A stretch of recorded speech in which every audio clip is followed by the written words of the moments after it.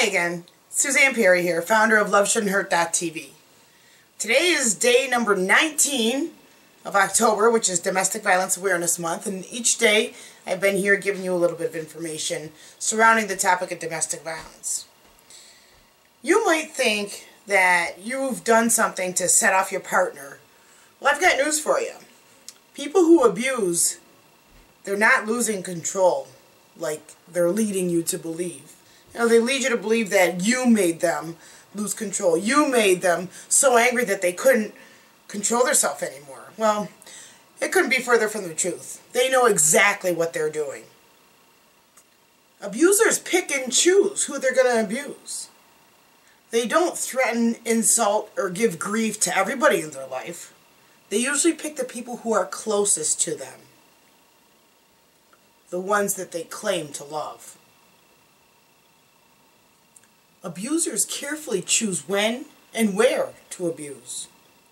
They control themselves until no one else is around.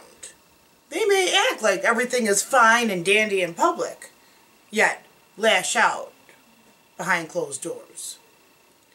Abusers can stop their abusive behavior when it benefits them. Abusers are not out of control.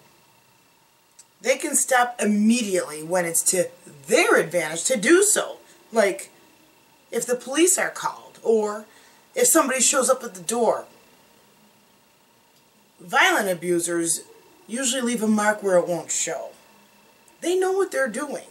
They're intentionally hitting you where it's not in plain sight.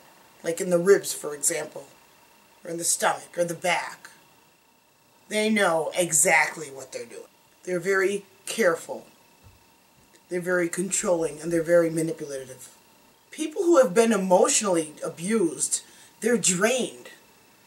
They're exhausted. They're depressed. They're scared, ashamed, and confused. They need help to get out. But they've been isolated from everybody, from their friends and from their family, from anybody who could help them. By picking up on the warning signs and offering your support, you can help that person to realize that they need to get help and they need to get out.